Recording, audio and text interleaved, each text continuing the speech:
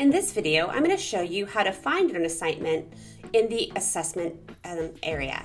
So you could go to the assessments tab, and if you are looking for an assessment on, let's say, the cell cycle, it will search and it will find any assessments on that that have been created that are in the community or within your school or within your district. And you can just press add to add that and be able to assign this to students.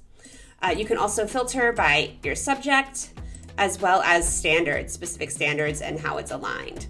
So currently there are no cell cycle assessments that are aligned to the Virginia standards of learning for 2018. Let's look at 2010. And still none. So once you've added some, like as your CLT, if one person adds it, the others will be able to find that and use that. So that's going to be really useful for sharing between schools and CLTs and within our district.